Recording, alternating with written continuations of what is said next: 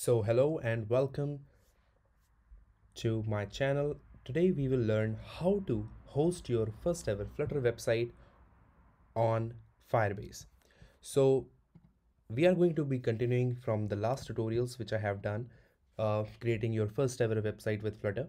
Then we uploaded that project or Firebase Flutter website, sorry, on CodeMagic. Now in this video, I will show you how to host, or you can say upload your Flutter website on Firebase.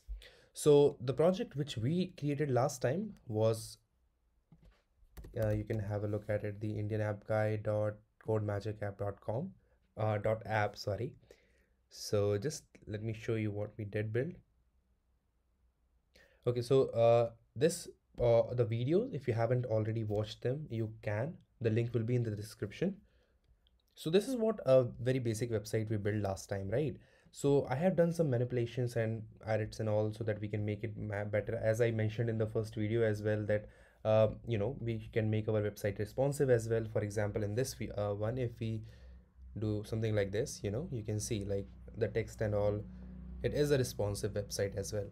So sorry, so basically this is the one we will be hosting. I just changed it so that we can make sure we are not hosting the same website again and again on different sites. Okay, so what you have to do for this is basically first visit firebase.com.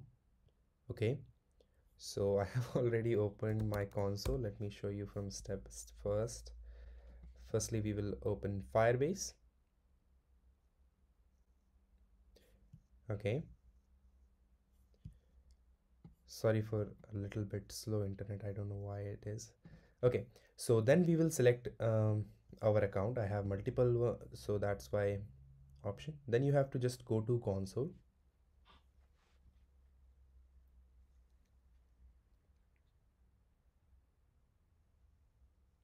Once you are in the console, you have to create a new project, add project. I'm going to name this my portfolio. Now the thing which you need to understand as well is whatever the name you will give here, it will be the first hosting kind of codomain which will be created. So I'm going to try to name it my name. Okay, and I'll click on that just to make sure that we have it. Okay, so it is taken, so I will say something interesting. Okay, that is taken as well. So what can I add? 26. Okay, that's fine. Okay, so we'll say continue and we will say continue. Basically the reason why I was getting it perfect is because when we will go to the hosting, the first codomain which is given is your project name dot firebase dot app, and your codomain your project name dot web dot app. So that's how it works. That's why whenever you're creating a new project, make sure you give it name accordingly, so that it's not a problem. You can actually create one more hosting and do that, but it's just better. Okay, so our project is ready. We will click on continue, and there it is. So we will open our project. We will go to hosting. Okay, before hosting our project or our Flutter project, what we have to do, we have to build for web. Now for building for web, first way is you can say simply write Flutter build web, something like this. I'm not 100% sure, you can just check it out. But the thing which is important is it should work on your, like, you haven't set the environment which you have to set, right? So for myself, I have set like the Flutter and all things are working, but for some reason this is not working. So this is what I do. I visit codemagic.io, the last show. So basically you have to visit codemagic.io, and I will click on written my app, and we have to follow the same procedure. So what we did in that video is basically firstly upload our project on GitHub, which I have already done. So let me show you that. Just a second. Okay, so this is the one. I have already uploaded my project on GitHub. So the first step will be uploading their project. So if you are using Android Studio, you just have to go to VCS, click on that, import into version control, and share project on GitHub. Once that is done, visit CodeMagic. It may ask you to sign up if you already don't have an account, and once you sign up, then it will ask you to authorize with your GitHub account. Once you do, then all your public projects will be listed over here. So I will search my project, which is my portfolio. I will click on it. Now what we want to build for web. So we will click on the settings icon, and it will show us these options. We will scroll down a bit, we will go to build option, we will click on it, and here you can see we have multiple options. We have Android, iOS, web, Mac OS, and Linux. I will uncheck Android, uncheck iOS, Mac, and Linux, and we will have only web selected. We will scroll down a bit, we can select release. I haven't noticed much of a difference, but let's go with that and save. Okay, you can see. Now if we want to host this on CodeMagic, you just have to do this. You can type in, for example, let me type my name, and I will click on save. Okay, it's done. Then what you have to do, one important cheese, you have to update the version. Okay, you have to select channel beta. It's currently what is working according to Monday 10 February 2020. You can check if if you're watching it quite after some time, then it hopefully it will be like in alpha, sorry, it will be like stable or something, but right now it's not. So we will select the channel beta. Okay, once that is done, then we can click on start new build. Then we will click on start new build. Okay, then our project will start building. I'm not 100% sure how much time it will take, so let me get it built, and I'll be right back once it is done.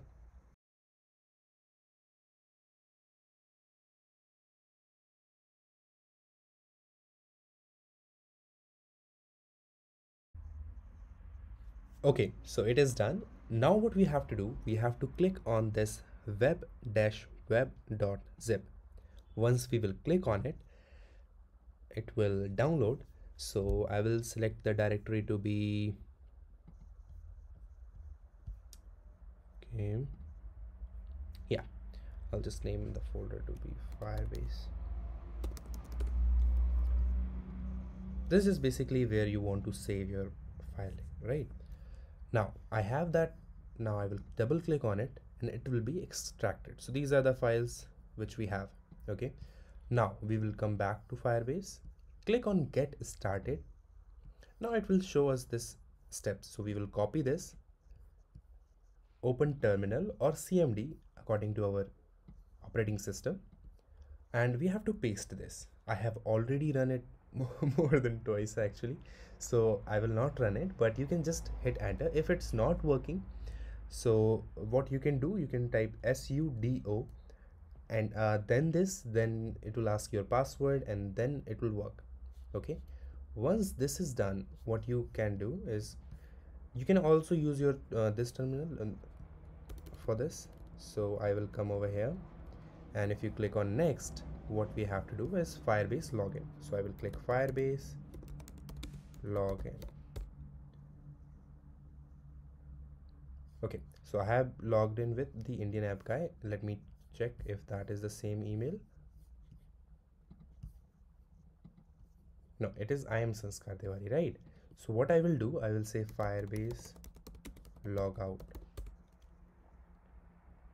Okay, so let me show you how the process works. So when you will type Firebase login, hit enter, it will show you this. So you have to accept the privacy policy, and it will open up a new browser window, and you can basically log in.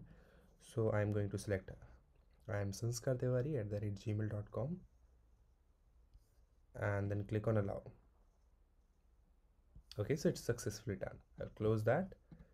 When you will come back, you can see success logged in as I am Sanskar Tiwari @gmail.com. So the next step is you have to type in Firebase. You can see over here as well, it will be Firebase init. Okay, let me get back to it. Okay, the next step is Firebase init. You can copy that, or you can just type it there, Firebase init. Now select hosting, spacebar, enter. use an existing. We are going to use an existing, so enter or return. Then our project name is Sanskar Tiwari, return or enter. Now this is the name which you are going to give your directory. If I open up my project in Finder, or you may open it in Explorer or something, this is the project, right? Now this is the name. Now here it is asking for the name which you want to give to that directory. So let me give that public. So right now you can see there is no public folder here, right? I am giving it public. I will hit enter, and then it will say as a single app, a single page app, right? So all the URLs will be redirected to index.html. So we will yes and enter, and now you can see we have a public folder. It's a index which is a pre kind of template, Firebase hosting setup completed. Now what we have to do is we have to update this, okay, to the one which we have over here, these files. I will select them all. So basically copy pasting, right? Once that is done, we will come back, click on next. We have to now Firebase deploy. So I will come here, let me open this one. Yeah, okay. So I will say Firebase deploy and enter. We have a Firebase debug.log and it's saying deploying hosting. Let's see. Okay, so adding files to version.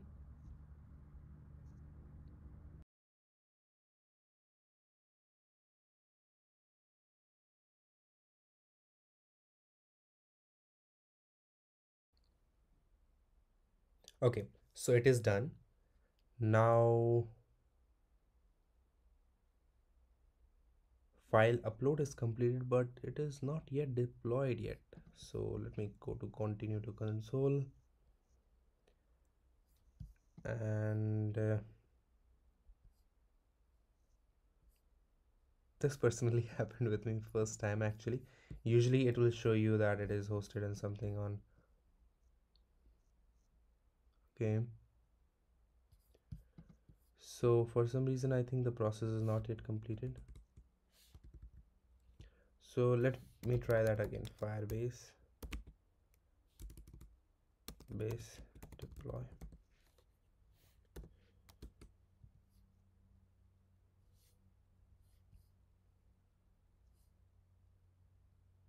Okay,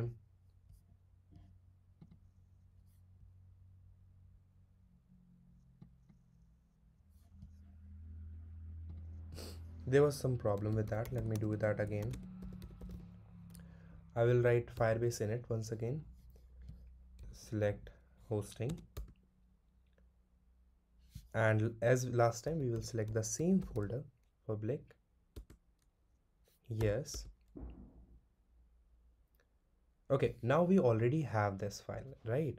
So if we choose that to be rewritten, then it will be the first, which was there was a box and it is implemented and something. We don't want to rewrite, so we will click right, yes. Oops, sorry, I did rewrite. I'm sorry. So you have to double click on that, copy them.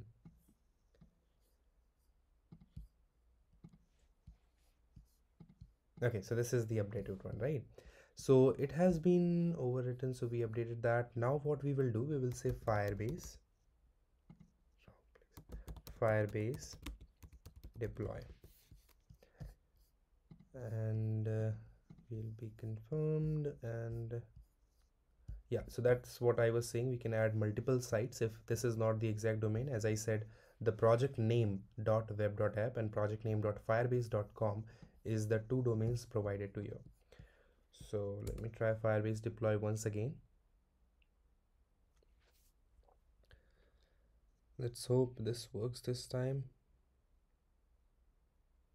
Okay, now this is you can see, the after uploading process, it is showing finalization version and stuff, releasing new version, release complete, and let's see.